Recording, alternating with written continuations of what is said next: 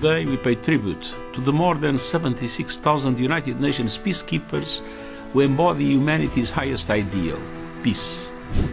Hailing from over 120 countries, our blue helmets serve in 11 peace operations in conflict-affected areas in Africa, Asia, Europe and the Middle East.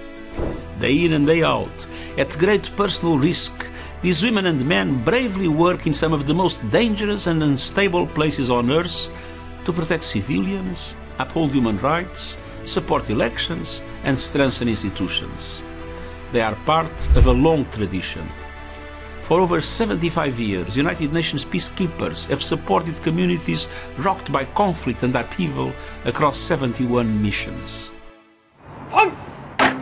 More than 4,300 have paid the ultimate price while serving under the UN flag. We will never forget them. In order for our peacekeepers to respond to the challenges of today and tomorrow, they need the world's support. September Summit of the Future will be a moment for countries to carry ideas forward through a new agenda for peace, which links peacekeeping with all efforts to prevent and end conflict. Achieving peace takes hard work. On this important day and every day, let's recommit to supporting those who work for peace, the UN peacekeepers.